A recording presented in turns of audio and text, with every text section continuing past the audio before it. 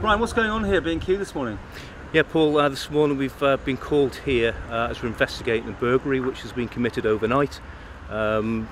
Basically it comprises of a significant amount of cash that's been taken off the premises.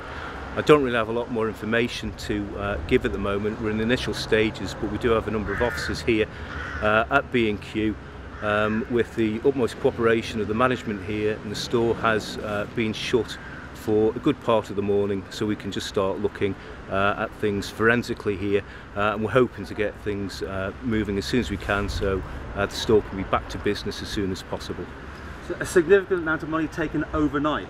Yes, that's correct. And I'm getting reports that the night staff are still on the premises? Yes, that's correct. Yeah, we're speaking to the night staff to see if they can give us any information that can give us any leads on how we can progress the investigation. So how are you treating this now? I mean, what sort of period is it you like to be keeping the store closed?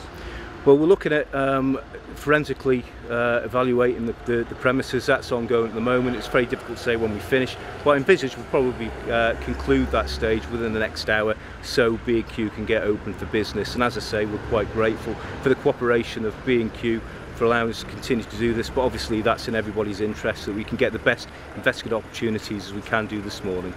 Are you looking for anybody externally to do with this theft? It's far too early to say, Paul, at the moment, but we're working on it as best we can do. Hopefully we might know a little bit more later, but we really want to just handle matters at the scene as best we can and re-evaluate it as information comes in.